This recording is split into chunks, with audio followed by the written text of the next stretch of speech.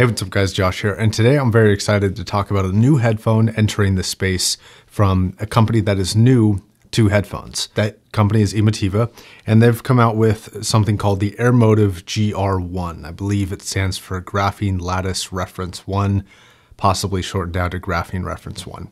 So right up front, I'm not sure what relation this is going to have to graphene. I'm not sure exactly how they're implementing it, or even if they are implementing it, or if that's just the name of this particular device. You can see right away on the outside, it sort of has design influences of the molecular kind of hexagonal structure of graphene. But further than that, I'm not sure. That being said, let's go ahead and talk about this headphone and my thoughts on Emotiva moving into the space, and then of course my thoughts on the actual headphone itself. So as of right now, and things may change, the price point for this is going to be about $300. So that's kind of where I'm judging this from. So the build is kind of good, kind of not. On one hand, it does feel quite good in the hand. It's got a good use of materials, lots of metal and wood. It actually feels quite nice. The comfort is something that is also pretty decent, though maybe not perfect. The pads don't have a whole lot of depth or width to them, so even me with small ears, I can definitely feel the pads kind of pressing on my ears a little bit. The headband, while to your hand, does feel quite well padded. On the top of your head, you actually do notice a bit of a hot spot and it feels almost flat. Now, speaking of the build of this headphone, you are going to see some proprietary things on here that Emotiva makes, and then you're going to see some things that you've seen on other headphones. For example, this headband structure is very similar to that of the M570 from Monoprice. And from what I'm being told, the drivers, the ear cups, the graphene coating, the 50mm transducer, and the water cup pieces are unique to them. And I think the water cup pieces are this right here. So Emotiva does manufacture some of this. Okay, so I think right away some people are gonna kind of see this as a turnoff. And I think it's a smart move for an introductory headphone. You know, you don't want to overcommit, especially if you're spending a lot of R&D on a headphone already and you're entering into a space where you're not quite sure how it's going to be received. I think it's a good idea to kind of dip your toe in slowly, though I do wish eventually they would get to fully manufacturing their entire headphone through and through. Now that is of course with the caveat that if you can't do it well in-house, then of course outsource to get a better version of the same piece. Like, you know, let's say they couldn't make a headband very well. Just for example, you know, outsourcing that is probably going to be a good idea, even longer term. But eventually I would like to see a completely in-house developed headphone. The headband extension here is quite crisp and it does feel quite nice. This isn't going to fit extreme head sizes on the small and the large end. This is going to be kind of a mid-range head size. So if you wear, like, I would say a small men's hat, a medium men's hat, or a large men's hat, you're going to be good. But other than that, on either side, you're probably going to not be so great. The bottom has 2.5mm connectors on both the right and left sides. And this is okay in my opinion. 3.5 probably would have been preferable, but this cup size is pretty small. So far, I would rate the build pretty decent. It's better than something like the 600 series, which is entirely made of plastic. And it does feel quite nice and notably more substantial and kind of more, I don't know, robust than that Monoprice series that I was talking about before. Overall build is pretty good. Okay, so the sound quality is where things get sort of interesting for me. And this is where you start to see some of the moves that Emotiva made in order to make this a very easy introduction into the audio world. And what do I mean by this? So they picked a very safe sound signature. They picked a warm, kind of bassy, punchier, fun sound signature. A little bit of top end, a little bit of sound staging, a little bit of mid-range. You know, it's kind of all wrapped up in a very easily consumable package. And I think that this is the best move that they could have gone with. I think that even if they have a design goal that is perhaps eventually different, and I say that because the tuning of this headphone is very different than the tuning of their speakers. The design difference between those and the B1s and every Emotiva product that I've heard so far is very different in terms of sound signature than that of the GR1. That being said, I think the more kind of clinical approach to sound quality that the speakers take is not necessarily going to be the best introductory headphone sound signature when you're trying to get into a space. I think having a warm sound signature and then kind of working up from there and offering a variety is a great place to be. And I think a warm sound signature is a great place to start. Okay. So this sound signature, right? It's warm, so it's got a lot of competition. There's lots of warm headphones. Is it any good at being a warm headphone? Yes, it is. It's not perfect, but it's pretty good, and it's again, good introduction into this field. So the sound signature has a decent bit of clarity throughout. It's got a decent bit of resolution throughout. And I find myself enjoying the clarity of this system, even though it is a pretty dark sound to it. Now, when it comes to the treble response, doesn't have any defining characteristics, and it kind of glides under the radar for the most part. It's not something that draws much attention to itself. In some ways, this is a good thing. In some ways, this is a bad thing. I like the fact that it's not a boosted, super strong V-shaped headphone. It's a little V-shaped, but not bad. It's not kind of over the top with it and doesn't push out the high end too much to feign clarity or something like a lot of other headphones will do.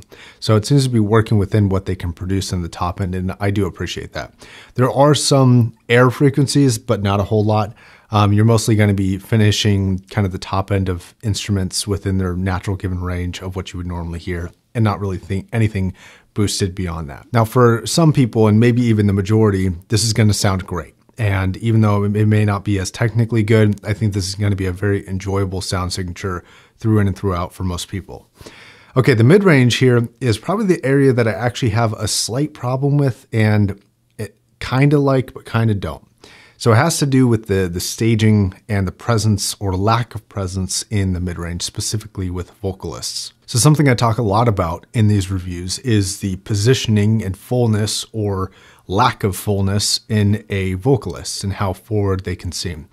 This headphone is very good at actually backing things into a stage, which is kind of unique for the warmer sound signature. A lot of warm sound signatures are very intimate. This can be intimate for kind of the top end and the low end, but it's not really intimate for the vocalist. So you don't really get a whole lot of immediate in your head, super full presence for vocals like you can with some other headphones like a 600, but the bass response is a whole lot thicker and meatier than of the 600 series. Now, when it comes to the rest of the mid-range, I actually think that when it comes to a sound staging presentation for your music, instruments are actually really well benefited by the slight dip in the mid-range. And what I would consider to be a slight detriment for vocals is actually a slight benefit in this particular circumstance for the instruments within the mid-range. So you kind of get things kind of backed up and not feeling like the recording was right on top of them, which, depending on what you prefer, is a good thing or a bad thing, but I consider it a decent thing here.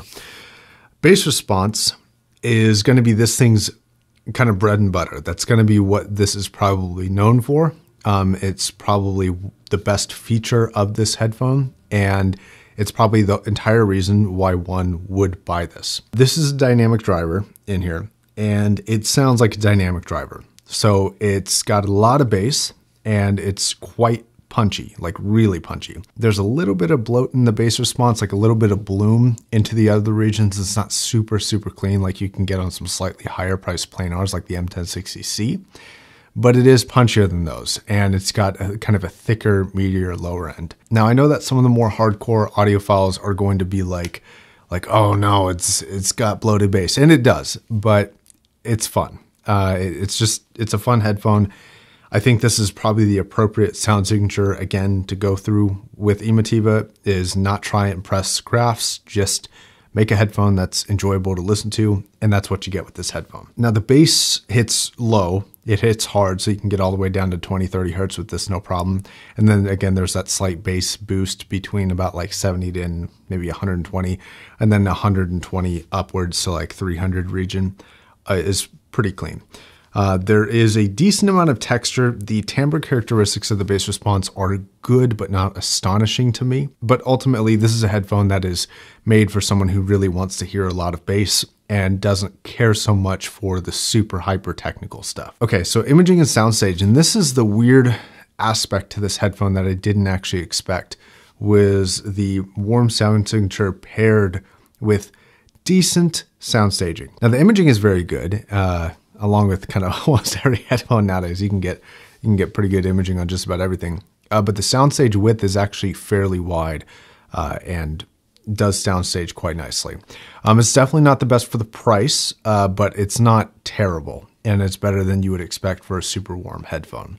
I think a way that I can kind of describe the relationship between the bass and the open soundstage is that this is an open back headphone that has the bass response of a closed back headphone. It sounds thick and meaty and super robust, but then the top end and the mid-range have space to it and they have kind of a flexibility of position out into the ranges. Now, another thing to say about the bass is that while it is strong, it's not overwhelmingly strong. It's not something that is just outshining everything else that this headphone has and that all this has to offer is bass. That is definitely not the case. It's got really, really strong bass performance, but it's also got a decent bit of mid-range forwardness and a decent bit of treble forwardness to kind of keep up and feel like it's kind of playing on the same level, though you can tell that the main feature is the bass response. Okay, so my conclusion here. This is not a headphone that's gonna knock your audiophile socks off, right? It's not gonna blow the measurement guys away. It's not gonna be a new reference standard for studios around the world. It's not gonna be anything like that. This is a fun, easy to drive headphone. It's a warm sound signature, decent bit of sound stage. This is gonna be great for things like R&B and rap. Basically any music that has a heavy amount of rhythm bass or soundtracks to movies, you know, things like Hans Zimmer, which use a lot of big instruments, a lot of big sound stage, but also a lot of bass. This actually displays fairly well. Now, I would also say that you can totally use this for kind of casual, fun gameplay for, you know, basically any game. This is actually going to sound pretty good. It's not going to be too bright to where gunshots are going to be killing your ears, but it is going to be nicely thick in the low end and kind of, you know, really immersive from that point of view. So before I wrap this up, I would love to see more headphones coming out of Emotiva. And ultimately, I would really like to see an HEDD competitor, especially with how commonly Emotiva uses AMT tweeters. I would like to see them put that technology into a headphone, maybe even start with planar or something like that. I think would be really, really cool. As far as an introduction into the space, I think that this is a very safe and smart move on their part.